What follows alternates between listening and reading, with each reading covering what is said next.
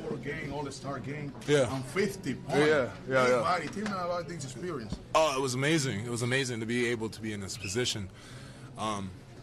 After everything that happened last year with me and the injury and everything, you even learn more in life how to appreciate and cherish the moments and the opportunities you're given. And tonight was one of those times where I just realized, to be in a locker room full of some greats of the NBA and the best players in the world, and be able to be out here and be able to represent my country and my organization. I just wanted to cherish this moment and make the most of it, and I didn't know it was going to be 50. Thought it was maybe going to be more like 15, but God is good on Sunday, and I was blessed to be able in this situation. Kat, most points for a Dominican, for an international player. How does it feel to be breaking down those barriers? It's great. It's like I said, it's a huge honor. I'm just, it's all because of my teammates. My teammates tonight kept finding me and passing me the ball, so I just was trying, like I said, take advantage of this opportunity and take some shots. I didn't make a lot. I wish I could have made a little more, but like I said, beggars can't be choosers on a night like this. What do you think of Indy as the host city? I think Indy's great. Indy's is such a pinnacle of basketball. I had such love for Indy watching. For me, growing up, Reggie Miller was a guy that just was electric to me, especially as a person who loves shooting. So to be able to be in the house that Reggie Miller, Larry Bird, Jermaine O'Neal, Ron Artest, we could keep going down the list, and even people like Monte Ellis I want to give shout out to. I think just be able to be in a building that they have had such historical moments, and it's really special to be able to have my own little piece of history here. When you're a teammate of LeBron, what's it like to be on the court with him, who may be the greatest player ever? Absolutely. Like I told him on the court, GOAT. He's one of those guys that he probably will never come again. Just the talent, his ability to overcome all adversity, and his ability to exceed people's expectations of him. Just tremendous respect for LeBron, tremendous respect for what he's done and impact he's had in the game of basketball. It's crazy. I'm just blessed to be able to, I have no kids, but to tell my niece and my nephew, that they get to see their uncle playing on the court with LeBron James. It's a really cool experience to be able for them as children to have those childhood memories. Were you aware of having 50 points or the point total in general? And did you at some point kind of at least internally flirt with maybe breaking the record? I knew I had a lot, but I knew Ant was the one, as always. There's always Ant. Was looking at me, he said, no. And so he was breaking down the points to me on the bench, and I knew it was something special because even Steph got up and was like, get 50. So hadn't been shooting 3-ball well all night, but when I needed them to go in, they definitely did. So God is good. I just was honored to be in the moment. I definitely tried to go the reverse through the legs. I couldn't make it in an All-Star game, but I made it in a real game. So kind of funny how I do that all the time. But What's the reason for so many points at this game? Just my teammates. My teammates getting me the ball, and especially in an All-Star game when you're big, you never know what's going to happen. But to be in a position where my teammates trusted me and wanted to give me the ball it's just a huge honor and a blessing. And I really got to say, I think it was great coaching. I think the coaching really, the play calls and stuff like that. I mean, I think they're fantastic. I would love possibly one day to be able to play for this coaching staff if everything lines up, That's a good thing. Yeah, Boy can hope. Yeah. I just, I got hopes and dreams. I just one day want to see it. No, our defense was not that good tonight. Usually, we number one defensive coaching staff in the whole entire world in NBA, and we found a way to double, giving up more than 100 almost. Karl, the All-Star game is done. Yes. You're returning the real life. Yeah. The terrific performing in the competition, the Wild West. The great news is your team, Minnesota Timberwolves, run in the third place. Yes. I think we're doing great, and this wasn't about me or Ant making the All-Star game. The Timberwolves made the All-Star game. Our coaching staff, our in-house arena, me and Ant are just a representation of all the players and amazing teammates we have in Minnesota. Without Rudy, without Nikhil, without Mike Conley, without Jaden McDaniels, and all the way down the list, it'd be Knicks or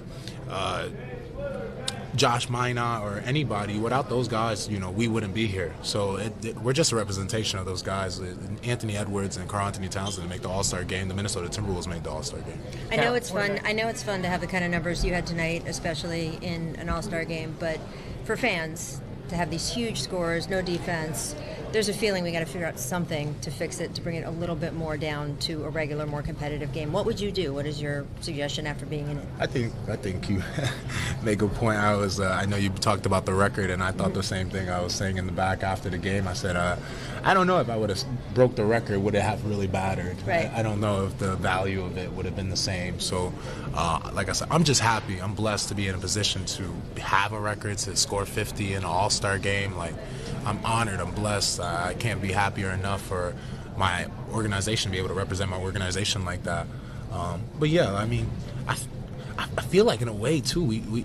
I was telling Ann, we're playing defense, but man, we just got some blessed scorers now in the NBA where it's hard to make them not miss. I mean, Dame's pulling from half court. Right. I mean, it's hard to be able to guard that. So, especially in an All-Star game, you want to play full court defense,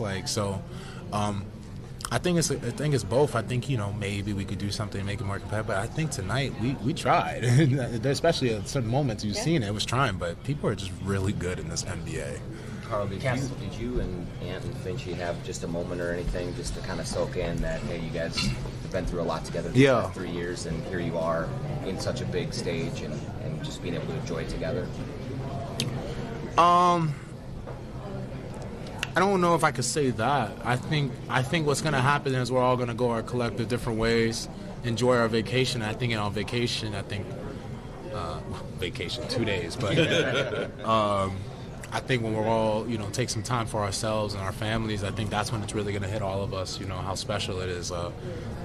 I feel just because of my life and what I've been through in these last couple of years, I've learned the skill of being present and truly cherishing these moments and these opportunities and being in the moment and not being afraid to, enjoy, look around, be a little kid, enjoy these moments, look around, see the crowd, see the kids going crazy and appreciate that and not try to be cool, just enjoy, being an all-star, being a kid, enjoying this moment as a man. So I think that when Finchy goes his way, it's gonna hit him that, I talked to him earlier today about, have you ever got close to being on the coaching staff as an assistant coach, as a PD, as anybody?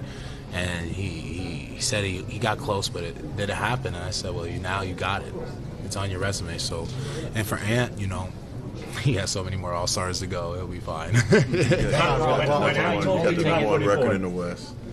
How do you build on that? How do you keep it? It's the one thing missing from your trophy case is the big one. Yes. What do you guys do from here? I think when we after this, we take a great rest,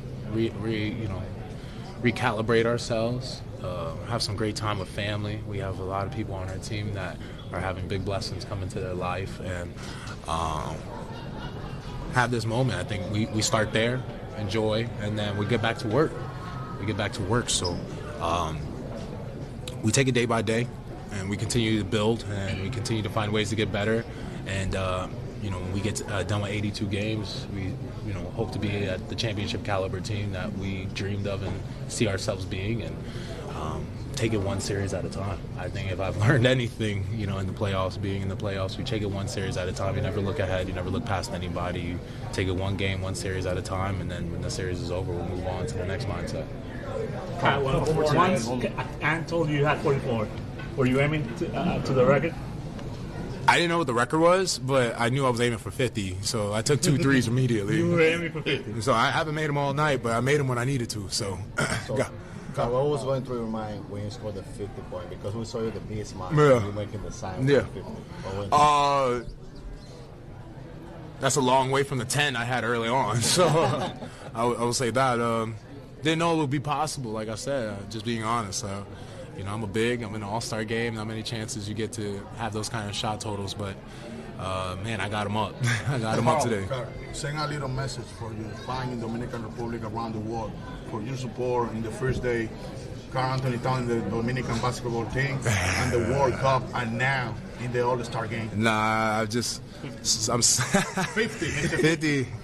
I'm just blessed. I'm just blessed to have a whole country full of love and full of history and tradition, and my family's history cemented there. To be able to have all that energy, to be able to represent them with not only through basketball but through the love I show from my mother, Dominican-born woman, to be able to show that love for the whole entire world and for the game of basketball. I'm just tremendously honored to be able to represent all the Dominican Republic. I'm honored to be able to do things that they told us was not possible, especially even making the NBA, and to find different ways to break barriers and break records that people on our island don't get a chance to do. So I'm just so honored and blessed that I even can sit here and say these words, because I know growing up, I remember being in Dominican Republic, I remember being in Santo Domingo, I remember being with Brandon Francis and everybody just trying to make the Dominican team, the U19 team, and now, you know, we're talking World Cups and pre-Olympic qualifiers and stuff. So I'm just so blessed to be in a position where I get to just have a whole country supporting and loving the Minnesota Timberwolves and loving the game of basketball, and showing them there's more opportunities than just baseball. Tonight you've only taken part being the #1 team in the West. So which teams do you think are the biggest competition? All of them. All of them? All of them. All of them. You can't look past none of them. You can't look down on any of them. You gotta continuously. Everyone's on the same level, and they present different challenges and different obstacles. So just keep our minds straight. Continue to be hungry for wins, hungry for success, and never get bored with doing the things that lead to success. Karl, before tonight, you'd only taken part in the All-Star draft format. Yeah. So the change to the East versus West, just what do you think of the competitiveness and the stakes of the game compared to years past in the draft? Yeah, no, that's a good point. I told PG the same thing. I never been part of an All-Star like this, so I didn't know how, even at the end of the game, how it works. I'm so used to, even win, lose, you all stand out there, you watch the trophy ceremony, and then everyone heads back to the same. You throw some basketballs into the crowd and stuff. So when they told us right away to get off the court, I was very much more surprised. So, it's just old school NBA All-Star games, and it's such an honor to be even part of, the history that was being built with the draft and everything, and to now go back to East-West and be able to be here again.